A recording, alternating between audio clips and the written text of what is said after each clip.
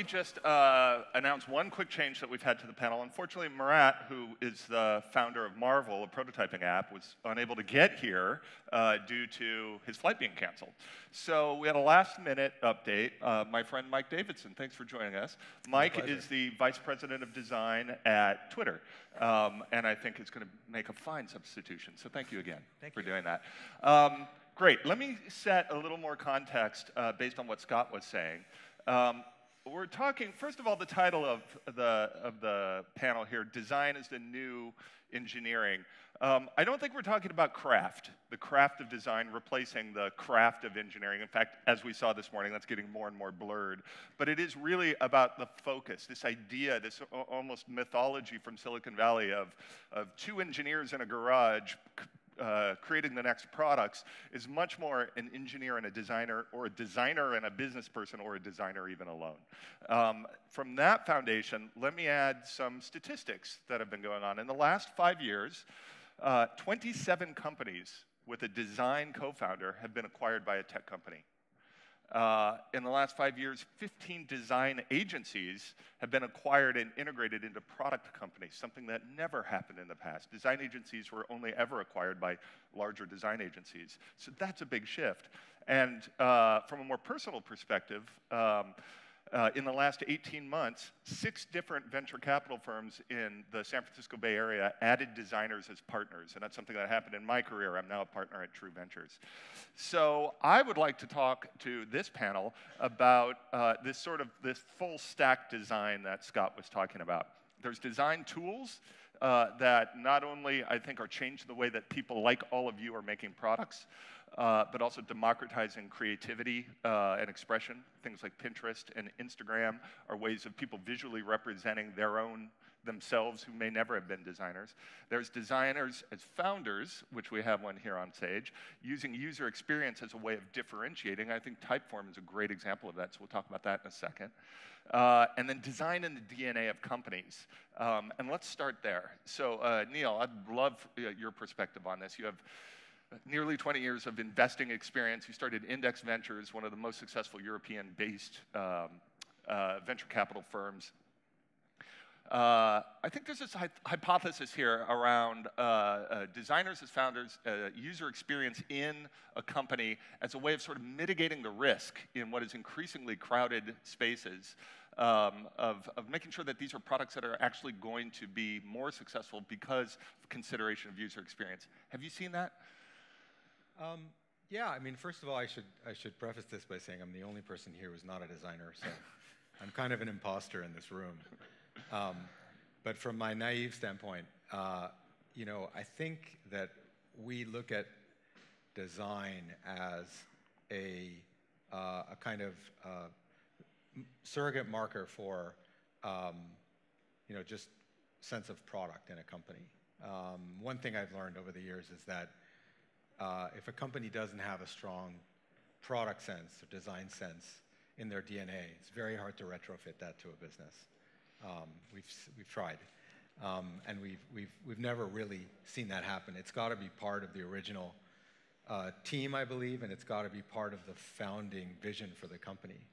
And today, it's really, you know, I mean, you talk about a design-first approach to solving a problem. So we look at that as one of the indicators in deciding whether or not we want to invest in something, and we're looking for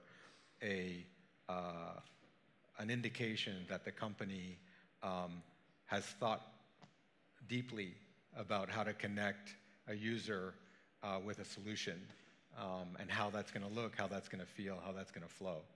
So yeah, it's very important criterion for us. There's this great story from Brian and Joe, Airbnb, as they went around sort of to VC after VC after VC. They got turned down over and over again. And not just for the idea of Airbnb, but what are 3 designers from RISD gonna, you're not gonna be able to start a company. Like that perception, it seems, Airbnb, Pinterest, we have all of these examples now of that happening. Is that just now more of a bias has lifted across the investment community?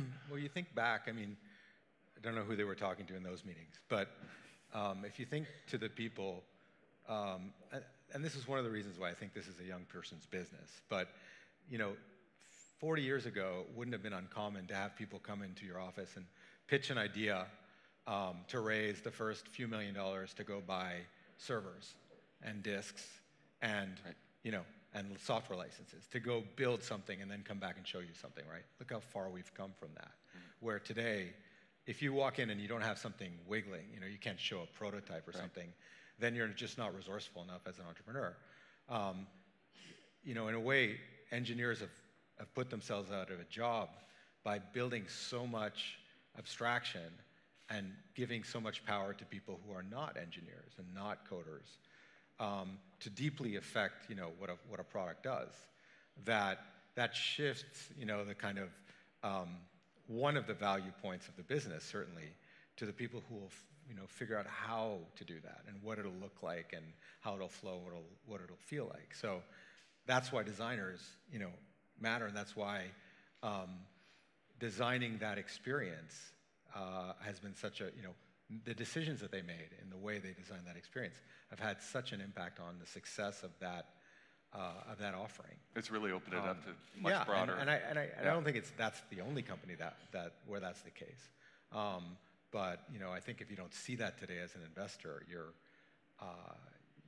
not going to make a lot of great investments. Yeah. I feel like those sorts of things go in cycles too, right? Like I was born in '74, so I started my design career on the early web. I don't remember like shrink wrap software. I never worked on that stuff. But when the web first became popular, we didn't even have cascading style sheets at all, right? All we had was HTML. So a designer didn't have a whole lot of power, right? It was the webmaster at the time, right? Like that was who was the great builder of the websites. And that tended to be a very engineering, centric job. And then as, inline styles became more popular and table-based design became more popular, which you and I have done way too much of. Way too much. Hopefully nobody in this room has. Then we sort of like found ourselves with a little bit more power and a little bit more influence. And then when cascading style sheets became popular, even more influence, right? And so we reached kind of this point, I think, in the, let's say by the early aughts, is that what you call it, the aughts? Sure. The 2000s, where designers were able to create entire experiences on their own, oftentimes without engineers in the room. Not that that's a good thing, but we had all the tools at our disposal to create amazing experiences just on our own machines, essentially.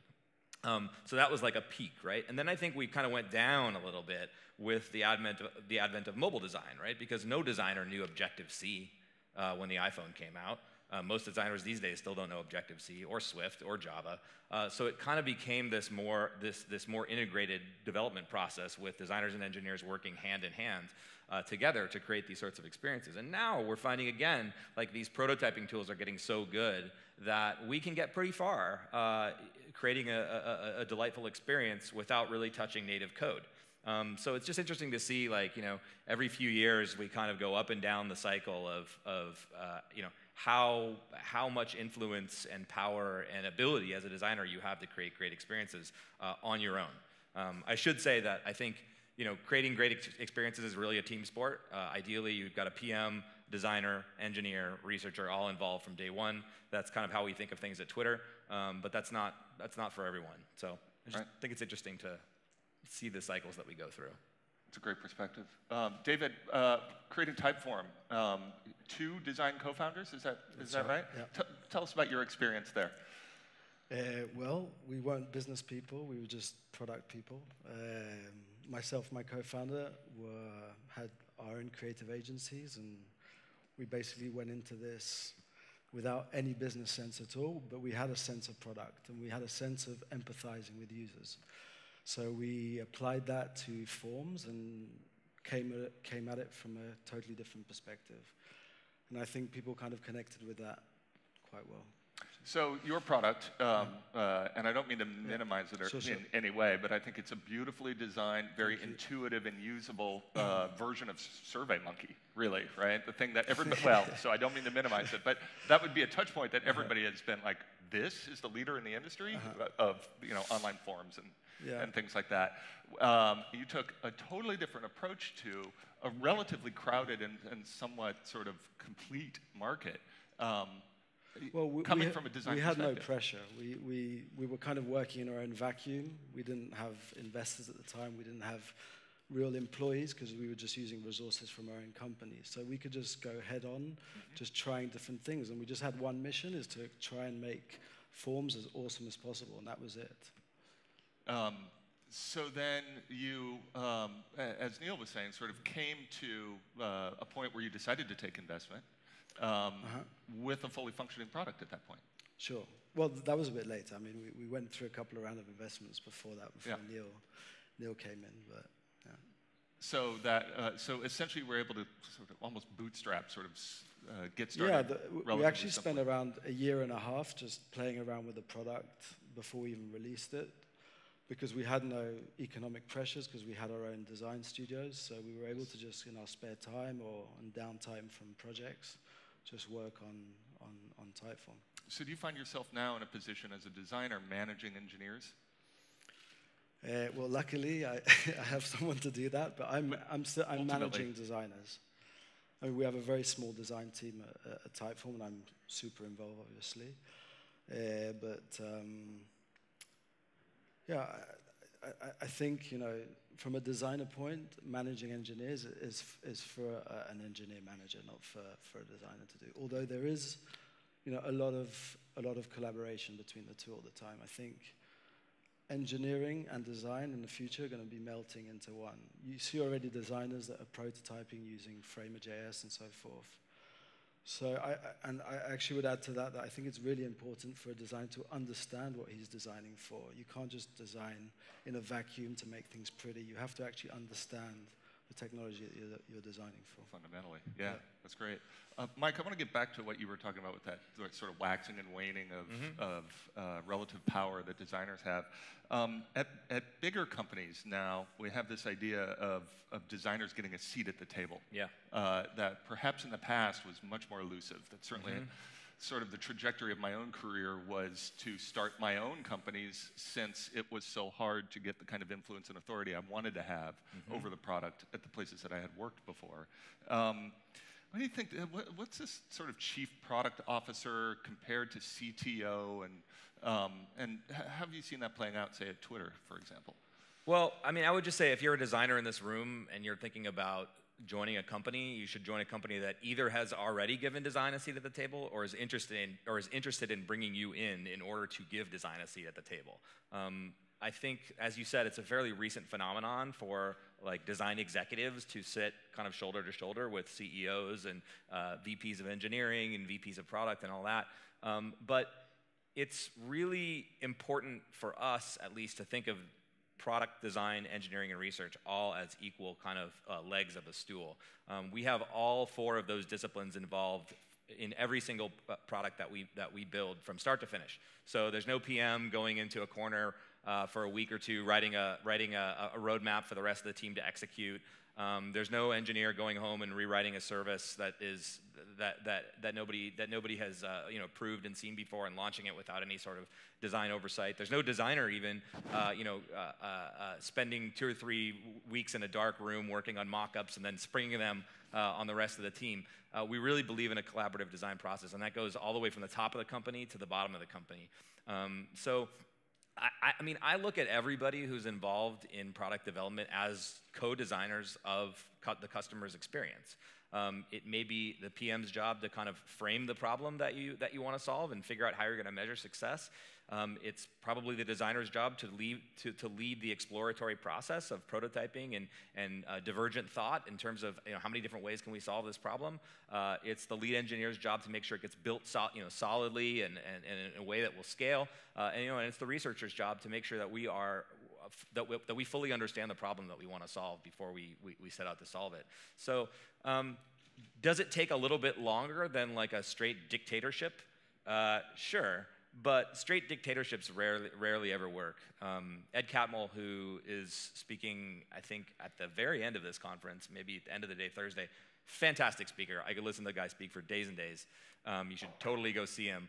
From Pixar, From right? Pixar, yeah. He's got a great book called Creativity, Inc., which everybody should read. And in it, there's a great quote that says, "Involve people in your problems, not just your solutions." And that really kind of sums it up to me.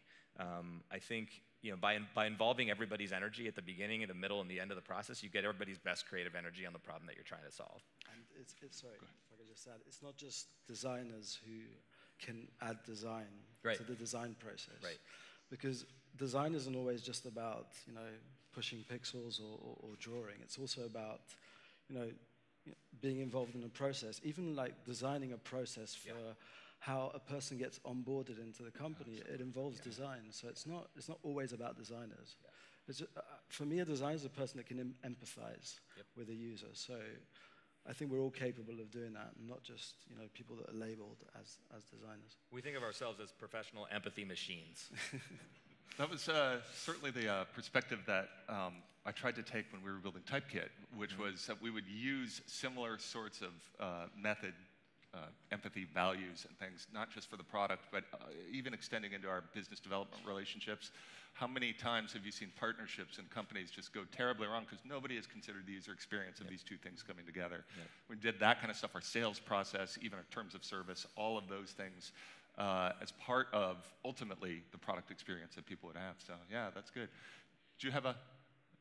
Oh, I thought you were trying to comment on that. No, I think, it's hard to add anything to what you said. I think you've summed up this stuff really well.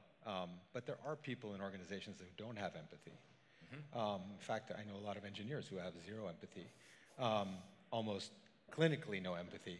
But that's fine, because they don't really need empathy to be great coders, right? It does or help. to be great architects. Sure, it helps, but actually it's a distraction. I don't care. It's not, so there are reasons why you guys ended up as designers and not as, back-end database architect. Maybe, you could do both. There are different types of empathy, though, right? Like, I kind of agree with you. Like, if you are, optimizing, tweet fan-out algorithms to make sure that one tweet can go, to a billion places at once, you should probably just be laser-focused on that to make sure that actually happens. So that's like, user-facing empathy. But I think everybody it could benefit from having empathy, at least towards their own team members, right? And so your job may not, as an engineer, may not be like writing something that goes directly in front of a user, but you have to work with people on your team, and you have to work with other people in the company. And I think you're right. Like, there are people who are clinically empathyless, but I at the same time, I think it's possible, and it's actually our responsibility to teach empathy at every endpoint we possibly can. I think it's a framing mechanism, really, even in the example that you gave, right, of performance, right? That having a performant app, something that is going to respond very quickly, is part of the user experience. Yeah. So even that engineer that's got heads down is not just writing code for the purity of the algorithm, right, but they're affecting the user experience. Right. And I think that from a leadership perspective, that's a way of framing a set of values that we have for the work that we do. Yep. So, Neil, you said earlier you've seen some companies where that just didn't exist. They didn't have not just design and the DNA, but maybe not a strong product sense. And you mentioned quickly that it's really hard to, almost impossible to overcome. Have you seen, so I would imagine there's designers in the audience that are like, oh my God, not that my company is just, I can't. Is it something that can happen from the bottom up, or do you think it really has to be a value top down? It's not really a question of top down versus bottom up. In a small company, there are 10 people.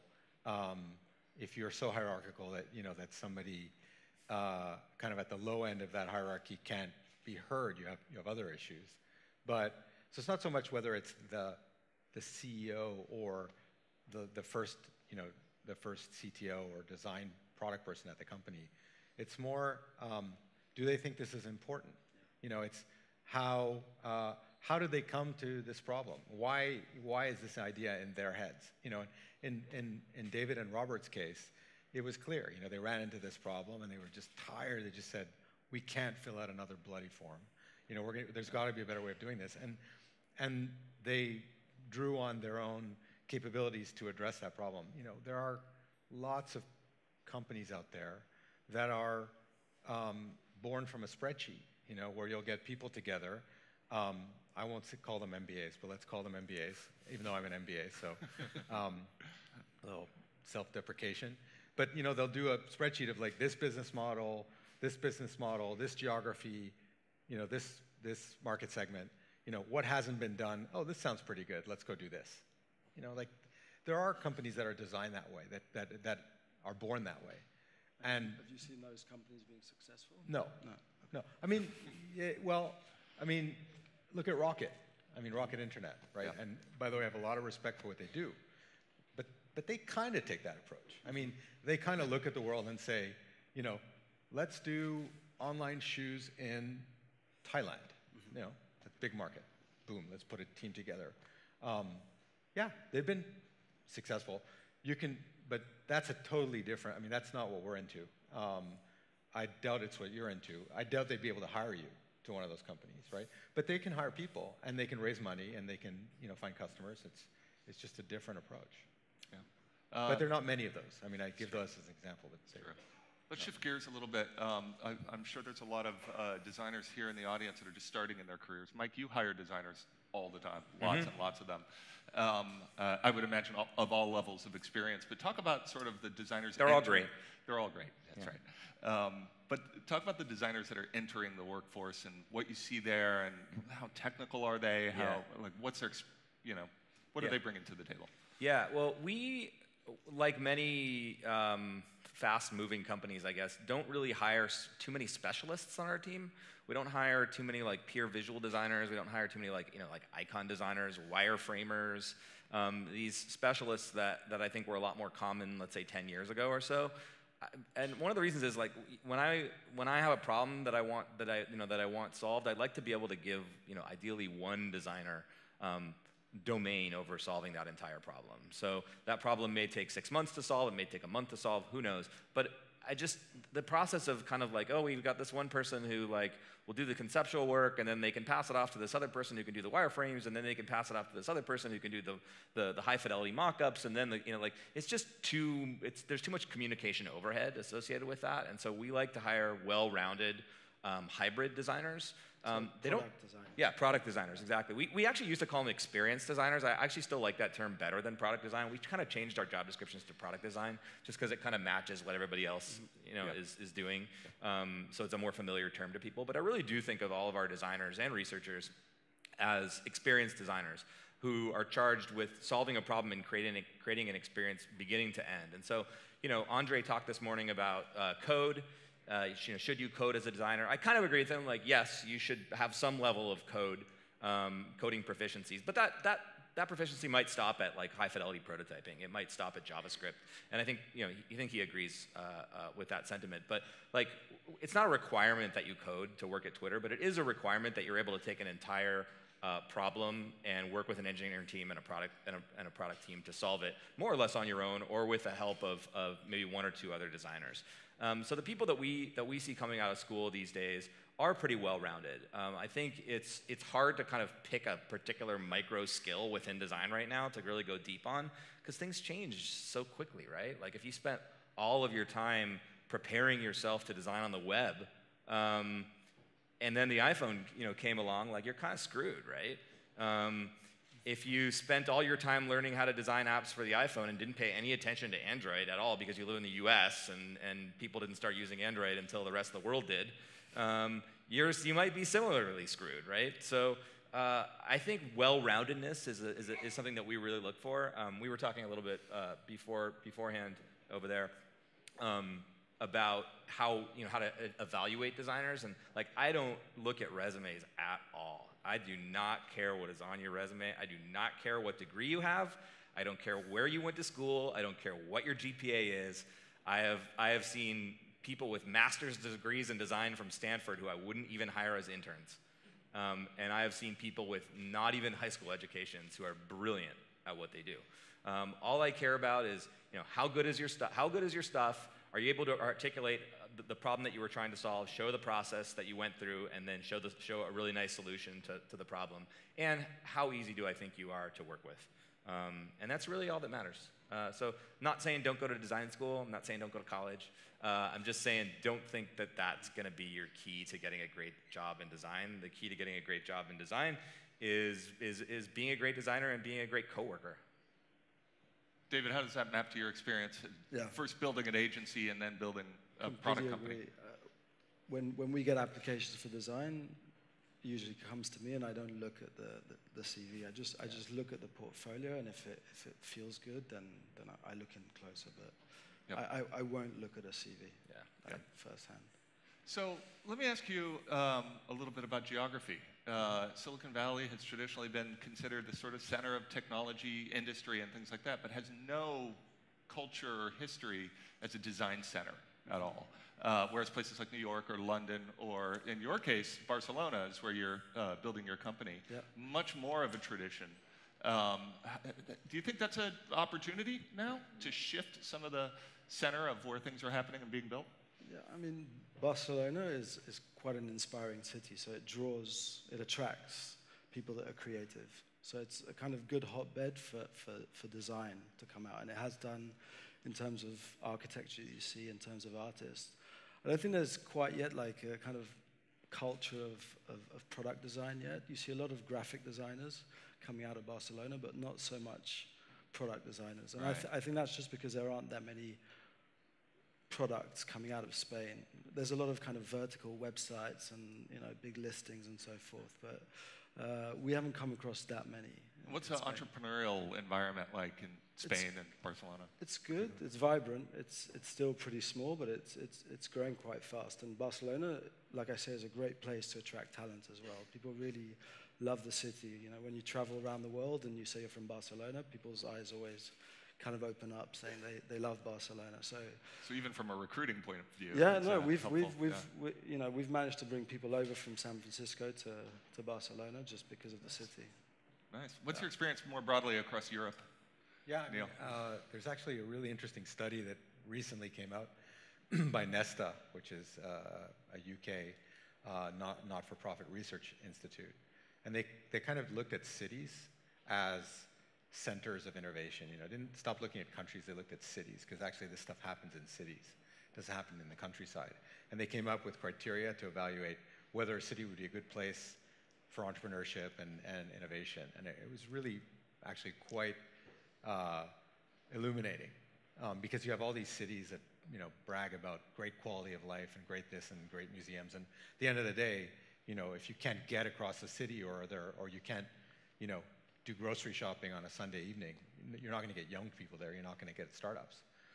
But actually, Barcelona came in at second, I think, on this thing. It was fourth. Or fourth. It was it did really well. It was top five. And I think that's. And the good news is that there were several European cities on that list. London was there, Barcelona, Berlin. I can't remember where they ranked, but they ranked highly. So New York did well. San Francisco did well, obviously, but you're getting more and more cities internationally are figuring this out. Our understanding, they can't replicate Silicon Valley. It's an unusual thing. But you don't have to replicate Silicon Valley. You can build great companies in Helsinki, in Barcelona, in Berlin, in Amsterdam, in Dublin. If you get the kind of growing conditions right, you can attract young people, and they'll do interesting things, and they'll attract their friends, and you'll get critical mass. Inspiring, especially here, speaking in Dublin, which is another, I think, fantastic place to start companies and build them. Neil, David, Mike, thanks so much. It's very interesting. And thank all of you. Thank you. Thank you.